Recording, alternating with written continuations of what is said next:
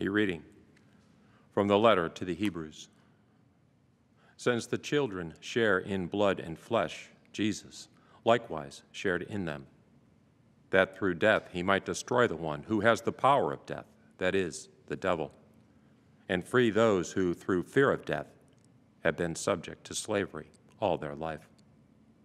Surely he did not help angels, but rather the descendants of Abraham. Therefore, he had to become like his brothers and sisters in every way, that he might be a merciful and faithful high priest before God to expiate the sins of the people. Because he himself was tested through what he suffered, he is able to help those who are being tested.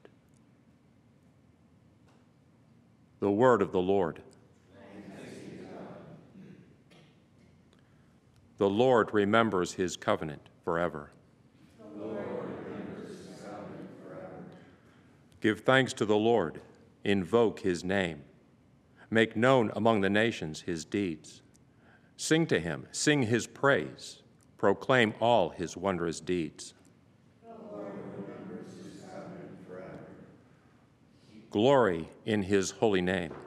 Rejoice, O hearts that seek the Lord. Look to the Lord in his strength. Seek to serve him constantly. The Lord remembers his covenant forever. You descendants of Abraham, his servants, sons of Jacob, his chosen ones. He, the Lord, is our God. Throughout the earth, his judgments prevail. The Lord remembers his covenant forever. He remembers forever his covenant, which he made binding for 1,000 generations, which he entered into with Abraham and by his oath to Isaac. The Lord remembers his covenant forever.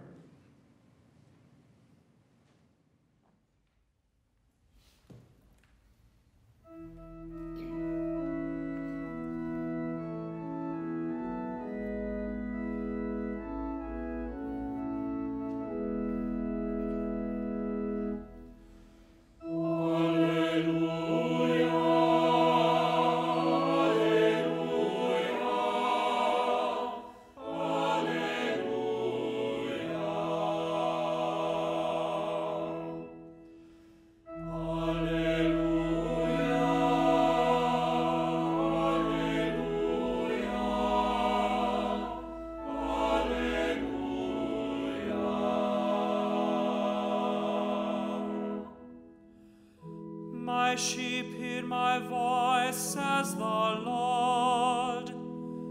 I know them, and they follow me. Alleluia, alleluia,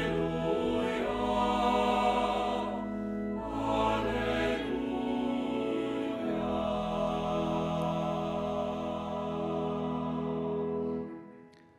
The Lord be with you. And with your spirit. A reading from the Holy Gospel according to Mark. Glory to you, O Lord. On leaving the synagogue, Jesus entered the house of Simon and Andrew with James and John. Simon's mother-in-law lay sick with a fever. They immediately told him about her. He approached, grasped her hand, and helped her up.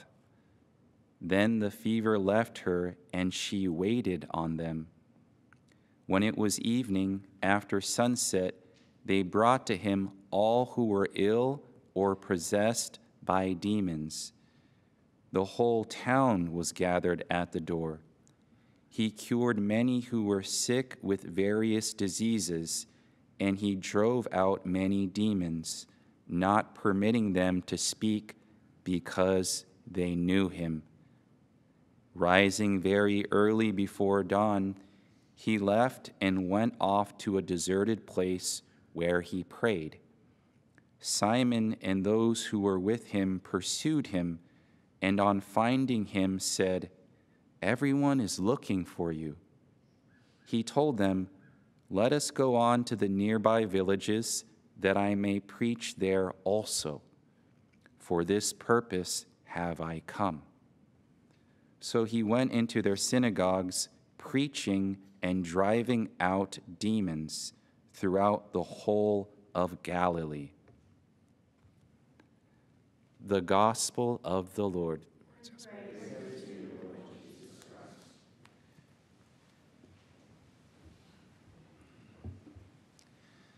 Father Joseph Mary, the chaplain here at EWTN, emailed me yesterday, and he asked me to make this announcement. Cardinal George Pell passed away yesterday. So if we can say prayers for him. He was a friend of EWTN. He worked in the Vatican.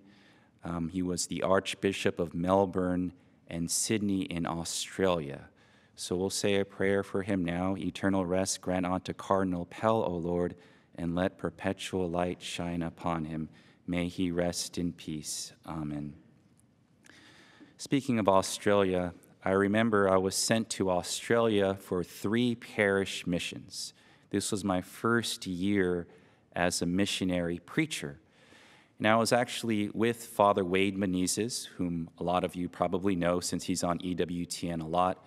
And I was with Father Bill Casey, in my opinion, one of the best preachers here in the United States. I actually joined the Fathers of Mercy from hearing them preach. I wanted to be like them, to be a preacher.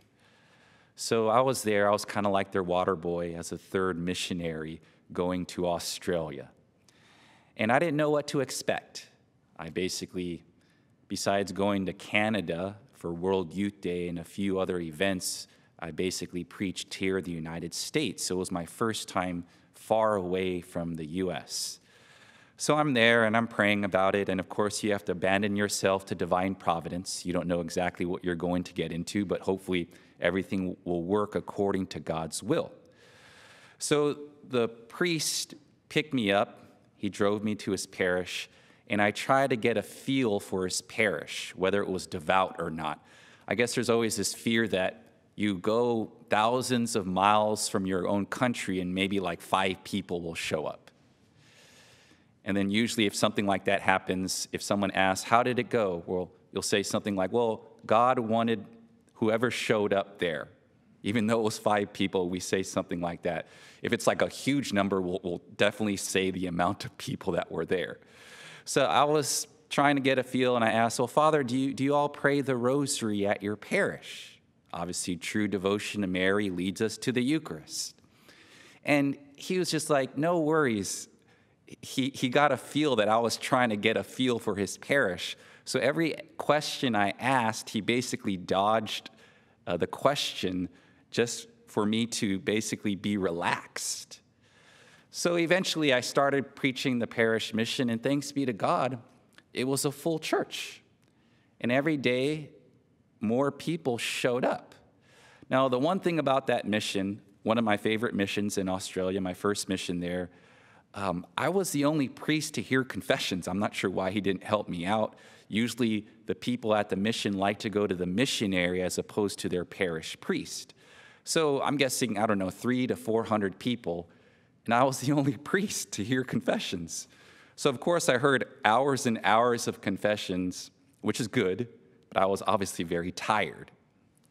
And then I had to preach another mission. And then after the second mission, I was just like, I'm going to need a little rest before the 3rd mission, even though I had to go to Perth, which was on the other side of Australia. So I had a cousin who just recently moved to Australia, and I hadn't seen him in about 5 to 10 years since joining religious life. So I got his number, and I called him up, and I said, well, I want to recreate. I want to relax a little bit before I get to my next mission. I haven't seen you. I haven't met your wife, your children yet. Do you want to go to Sydney and spend a little time together? And he said, that would be great. Now, as a missionary priest, I obviously didn't have a parish to offer Mass in, but I like to offer Mass every single day, regardless. So I asked him, may I contact your parish priest so I could celebrate the Mass before we go out to Sydney? And he said, oh, here's the number. So I called the number, and I asked for the pastor. They call it the pastor, the parish priest in Australia. And he's not there, and the secretary answers, and I introduce myself. I'm Father Joseph. I'm a missionary from the United States. May I celebrate your Friday morning Mass? And she said, sure, just bring your suitability letter, and that will be fine. So I had my suitability letter there. I get there about 15 minutes early. I check in the sacristy, but the priest isn't there yet. There's only about maybe 5 or 6 people in the church at this time. So I'm waiting for him. Eventually, the priest comes in. I introduce myself. I give him my suitability letter, and I ask him, may I celebrate this Mass?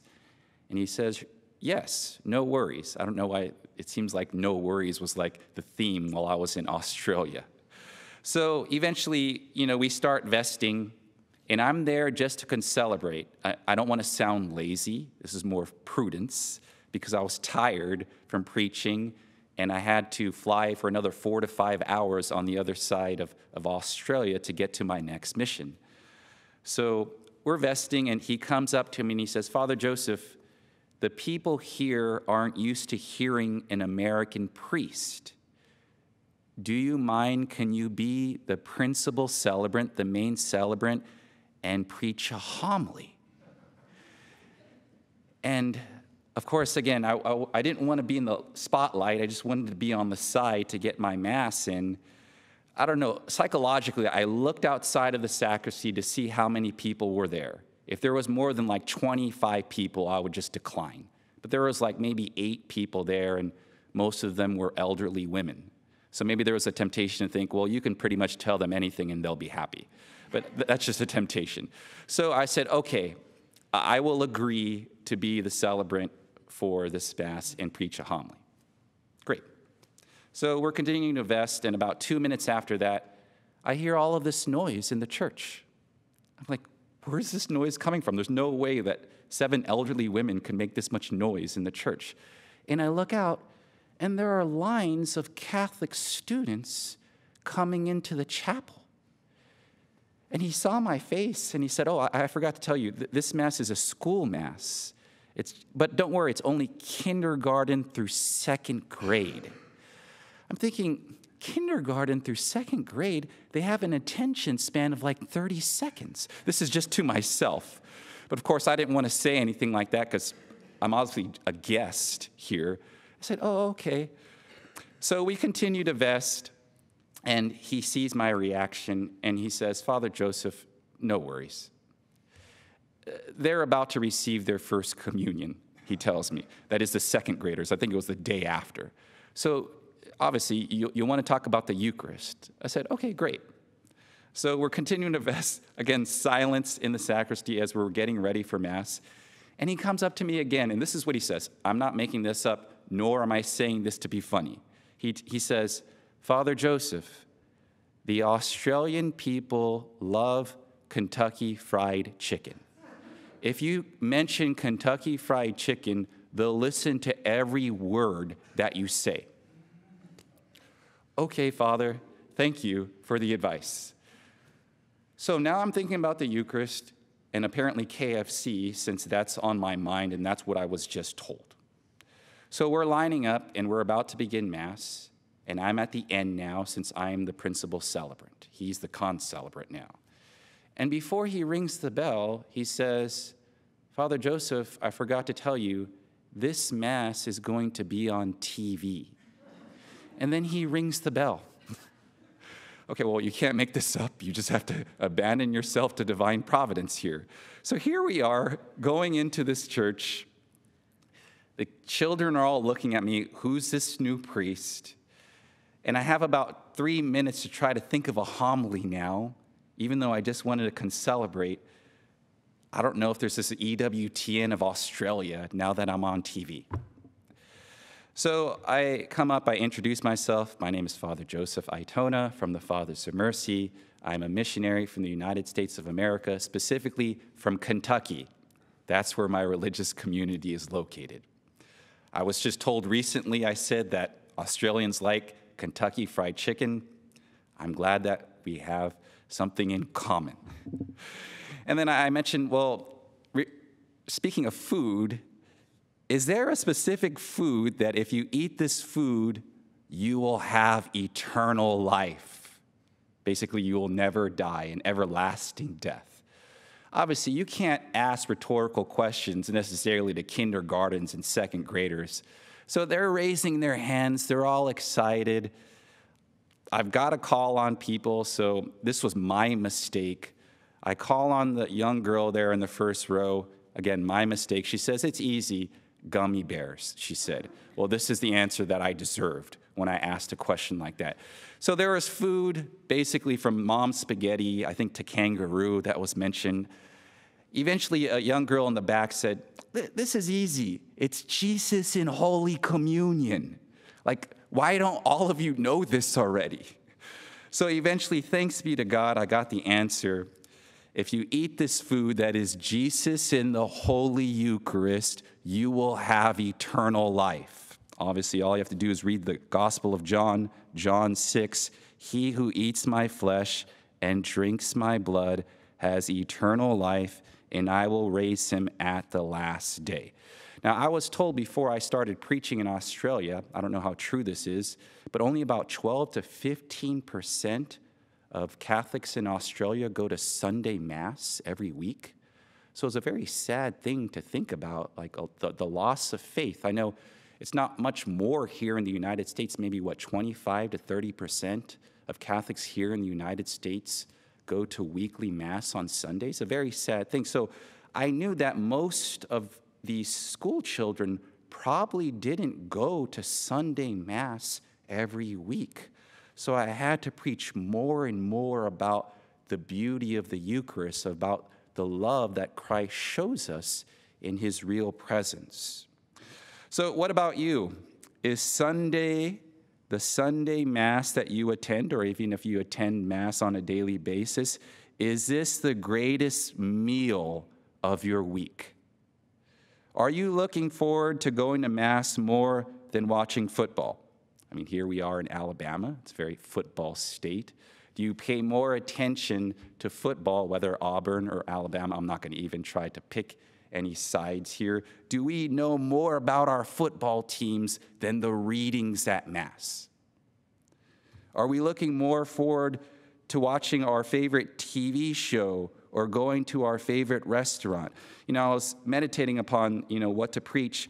We easily prepare more for a job interview, a test at school, or even watching our favorite movie, yet at times we can't even spend 10 minutes to prepare for Sunday Mass. So an infinite amount of grace is being present to us here at Mass since we're receiving a divine being, that is Jesus, true God and true man. This is something that we need to prepare for.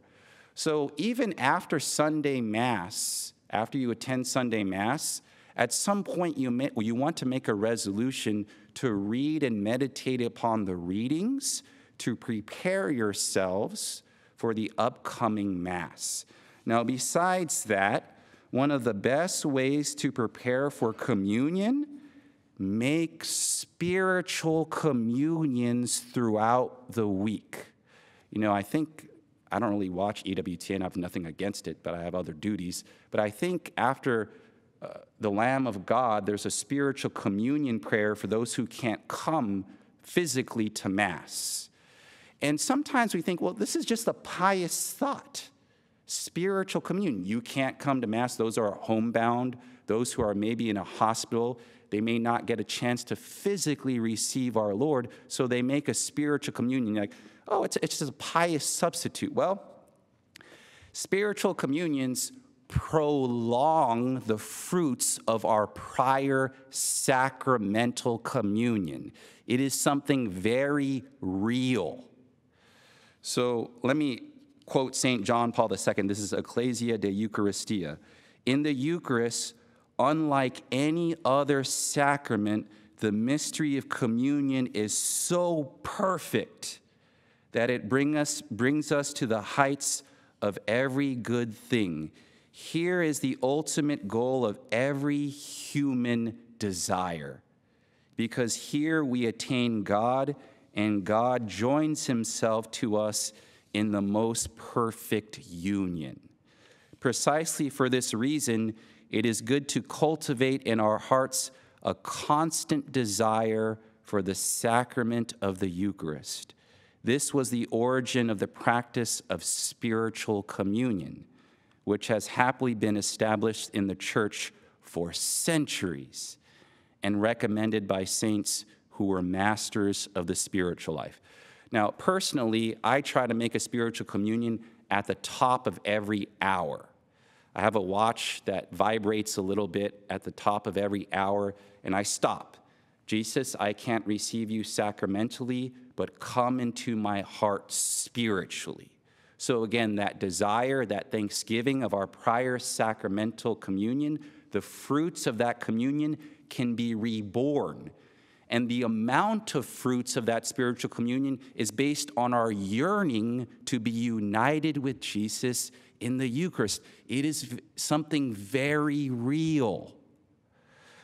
Saint Maximilian Kolbe used to make 20 spiritual communions every hour. How about that in terms of fruit being born in his soul? Saint Faustina, my heart is a living tabernacle in which the living host is reserved. Saint Thomas Aquinas, the manner of receiving the sacrament is twofold, spiritual and sacramental. Saint Teresa of Jesus, I'm using the saints, don't believe me. They're obviously masters of the interior life, so we want to listen to them. When you do not receive communion and you do not attend Mass, you can make a spiritual communion, which is a most beneficial practice. By it, the love of God will be greatly impressed on you. May we make a resolution to be more of Eucharistic souls, people that are desperately in love with Jesus in the most blessed sacrament. Mother Angelica has said, Lord God, if I truly appreciated the majestic humility of the Eucharist, if I fully grasped the opportunity to participate in your very nature, it would change my life forever.